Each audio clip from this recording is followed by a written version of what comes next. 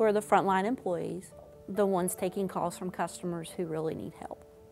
I do have a background in social work. I think it brings a little bit of the human element to our customers to let them know that, hey, we are human, we understand where you're coming from, what you're going through, and I'm here to help you, but I'm also here to understand. I've been here almost 9 years. Some days are very hard. I've laughed with customers, and I've also cried with customers.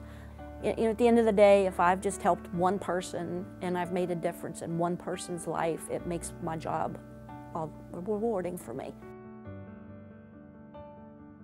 The COVID-19 pandemic, the restrictions that were imposed by the government, this affected a lot of customers who had never been affected by anything like this before. To be told, hey, I get you, I understand the stress of this. I can see why this is bothering you, I've been there. And at the same time, to be able to tell them, but I'm not there anymore, I worked my way through it. Life is often a circle. We have highs and lows. You might be in a low point now, but it doesn't have to stay that way.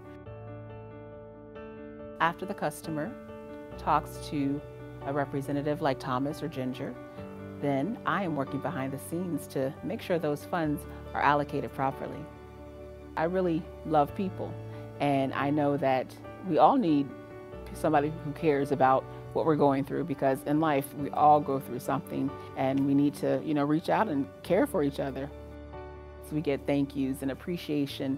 It's, a customer calling back in to say, I really appreciate what you all have done for me. Or if it's that handwritten personal note to say, I really appreciate the services that you all have and the resources. That's always rewarding. If you need help, call one of us or visit our website to see what programs are available in your area.